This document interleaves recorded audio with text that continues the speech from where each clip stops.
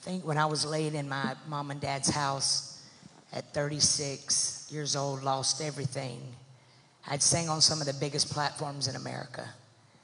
And when I found myself at rock bottom, none of them were there. And I found Jesus, which was the rock at the bottom.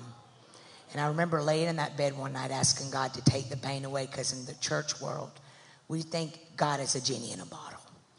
And we think we can shout and give ourselves out of it. And I think in that place when I was praying for God to take this pain away from me, he said, you got to get up and walk away from it.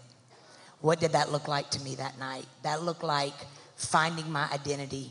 I was faker than all get out, like everybody else, trying to fit in St. John's suit, and my insides were tore up from the floor up.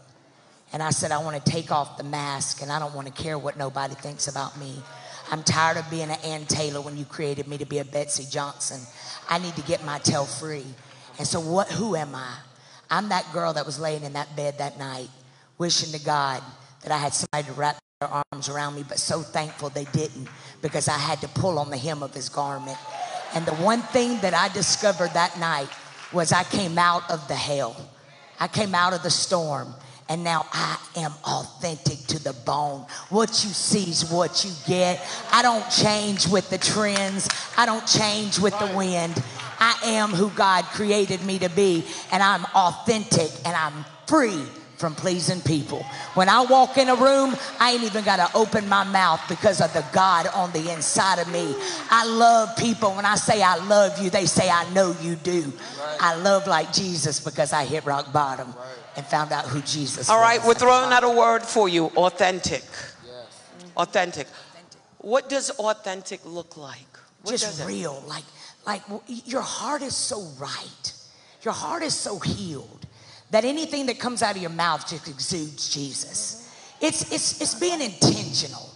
It's about laying on your floor and spending time with God and being accountable and not being afraid to be vulnerable in the presence of God and just say, God, I don't even like who I am today. So I'm going to go in my war room, and I may not have a war room, but I'm going to walk in the bathroom and I'm going to lay hands on myself, because the same power that raised Jesus from the dead, I found that power at 36, at 37. It's here. I am not beyond. Come out, laying hands on my tongue. I will do my own healing line.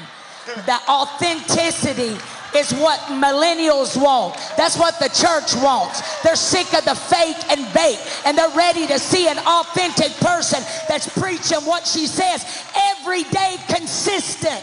You can be consistent and authentic when you really know who Jesus is. You ain't got to watch what comes out of your mouth. You ain't got to watch if anybody's around. Can I drink some wine? No, it is what it is here, and it is what it is in that bedroom, and I ain't got nothing to hide, and it feels so good. Are you understanding what she's saying? Who she is in the public is who she is in the private. I think with me, I was raised in United Pentecostal. And so I was raised what I couldn't do. And I shouted and fell on the floor like everybody else, because that's what we did. And I remember at like 7 years old, looking out from the front row, looking at all the singers up there singing, "Our God is an awesome God, he reigns." And I was like, well, I don't want to even go to heaven with any of y'all, because it's going to be so boring. And I think what happened was, it was almost like I was always fighting against the Christianity or religion. Right. And so then I was taught, if you get divorced, you're going to hell on a slip and slide. Of course, I did it. I did, I was the one that was going to hell on a slip and slide.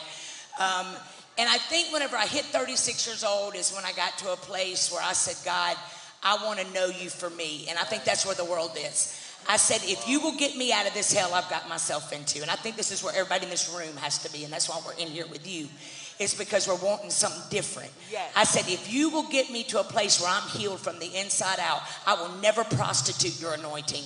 I will get in my lane, and I will never change who you created me to be. In the midst of my hell, I came out on fire, and I will speak as loud as I can. I will be obnoxious as I can. I will get on social media, and I'll talk about Jesus, because he's the coolest thing. He is the GOAT. And so I think I think that what's happening now is that we ain't playing these games no more.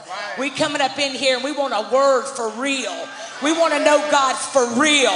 We want to hear God for ourselves. We want to know that God's got some Waffle House greasy grace and he'll take us from the pit to the palace even if we've been divorced. All he's waiting on is a willing vessel. And I think that's what's happening now. We're stirring up. Thank you, Kanye West. We're stirring up a revival where the world is Googling Jesus and he's the top person on the Google play that everybody's looking for. That's what's happening. We causing a revival.